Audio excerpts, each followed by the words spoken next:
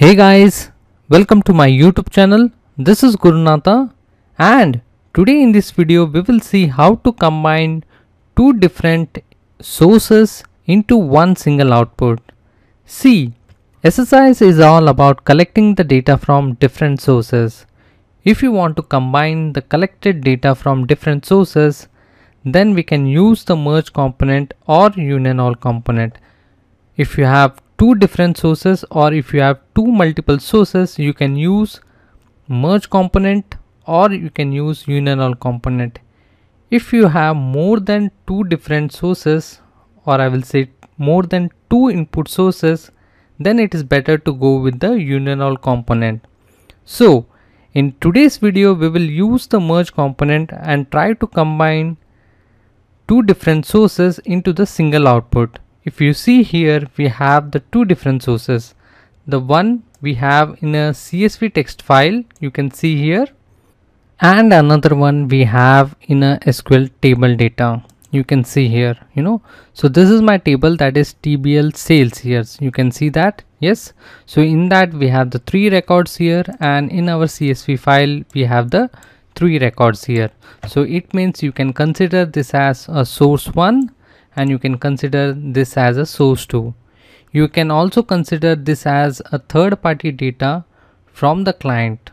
Okay, so this source can be considered as a third party database table which is available at the client side. So your job is to combine both the sources, okay, one which you got at the CSV end and another one which you got at the SQL table data end. So it's our job that to combine the multiple sources into the one single output. So this we are going to achieve by using the merge component. Okay. So for the same, what I will do, let me just open up my Visual Studio. What I will do, I will just double click on my data flow task here. Okay. So since I have the two multiple sources, so let me create two source component. So one is for flat file source, that is for my CSV, and another is for SQL table data. So obviously I will use the OLEDB data source to connect to my SQL table data. So there you go. So this I am going to name it as source 1. So this will be like my source 2.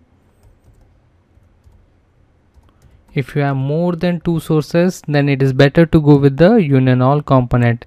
If you have the two sources, either you can go with the union all or you can go with the merge component. So here I have the two sources. So let me just configure one by one. I will say new. It's very simple, friends. So let's combine it. Let me go to the E drive, double click, and you can see that sales source. So let's see the preview. You can see that we have the three records here, right? 1004, 1005 and 1006. Okay, so I will say okay here, preview, close, okay, done. Let's configure the second source. I will say new connection, practical DB. I will say okay. So this is my database, okay, and TBL sales is my the another source table. I will say preview. So you can see that, right? So close. I will say okay, done. Okay, so now what I will do, I will use the merge component here to combine both the sources into the single output. So for that, let me just drag and drop merge component here. You can see that, yes. So here you can see that we have fully configured two sources here, that is source 1 and source 2. Now in order to connect both the sources to the merge component, there is some condition here. So what condition it is? So the merge component requires both the sources data set to be sorted before it connects to the merge component. So let me just show you the error, friends.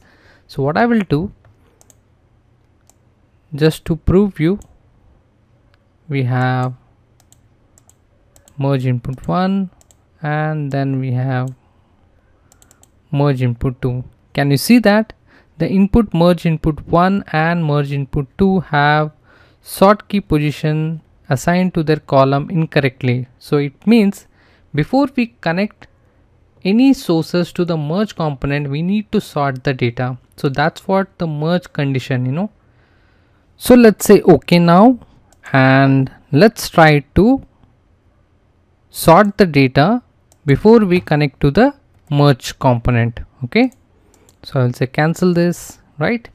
And one more thing I want to do here, you can see that in my source 2, my column sales ID is a integer here, right? You can see that 4 byte signed integer, and the salesperson is like a Unicode string, even the address also Unicode string. Now let's do the data type conversion for source 1. Okay, so for the same, what we will do, let's go to the flat file connection manager. I will say edit, and let's go to the advanced here, and let's change the data type of this sales ID, because when we do the sort, definitely there should be similarity between the data types. So for the same, I'm going to select the 4 byte signed integer, and for the salesperson, let's select Unicode. So, and for the address, same Unicode, right? Done. I will say okay, let's refresh it. Yes, okay. Now I'm going to use the sort component. So sorting we can do by using the sort component. You can see that. So we have the two data set here now, so we will use the to sort component. Okay, so let one, and here it is second one. Okay, let's combine it.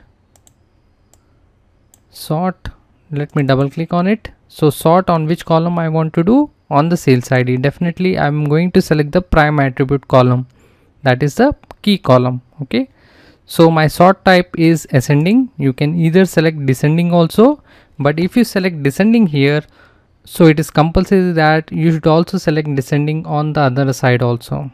Okay, so here I'm going to select ascending. I will say okay. So let me do the same setting here also. Double click, sales ID, ascending order. I will say okay, done. Let's combine it to the merge component. So this is like merge 1 input. I will say okay.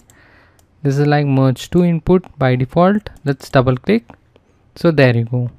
Now here in the merge input 2, let me select the column here. So there you go. Salesperson, sales address, right? I'll say okay, done.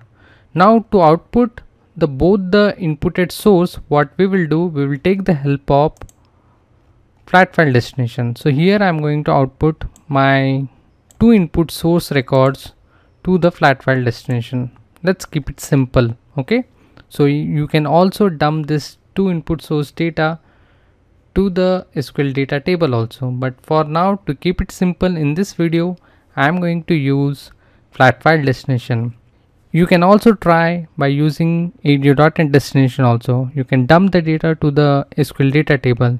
Just try it at your end. In case if you got any queries or any doubts or any difficulty for the component configuration, you can get in touch with me, or you can post your comments in the below comment section of this video. I will be really happy to support you in the technical difficulties. So for now, let's come back here and let's try to configure the flat file destination here. So let me just double click on it.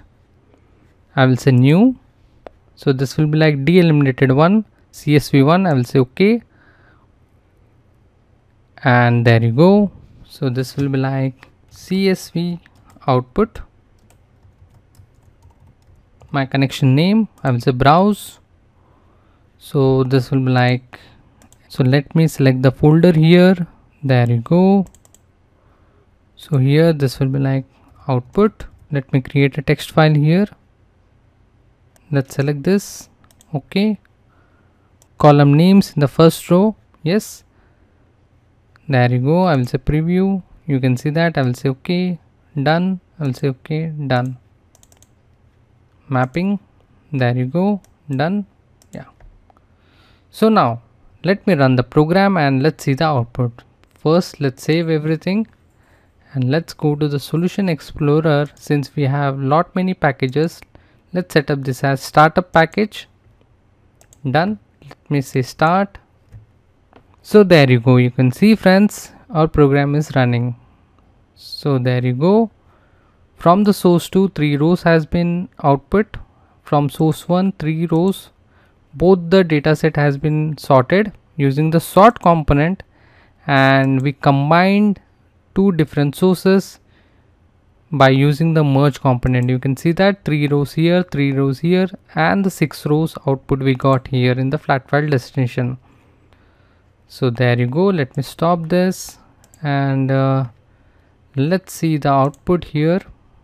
So there you go, you can see here friends, right? You can see the output. So sales ID, salesperson, address 1001 to 1006, right? So here we got from the source 1, you can see that we got the 3 records here comfortably, and from source 2 the 3 records we got here. So there you go, you can see that. So friends, this is how you can implement a merge component in your SSIS package program. As you can see that if you have two different sources and if you want to merge that both the sources into the single output, then yes, you can take the help of merge component. Or as I told you, if you have more than two sources, then it is better to go with the union all component. I always prefer to go with the union all component because there we don't need to sort the data, but that I'll leave up to you how you want to combine the data. Either you want to go with the union all component or either you want to go with the merge component. So friends, this is all about in today's video. Hope you like this video. As I told you, in case if you have any queries or any doubts, you can post your doubts and queries in the below comment section. I will be really happy to solve your technical queries and doubts. And before you exit, do not forget to give us a big thumbs up and please subscribe to our channel if you are new to this channel, because your one like and one subscribe really motivate us to create more such technical videos on MSBI. So thank you very much friends. Happy learning.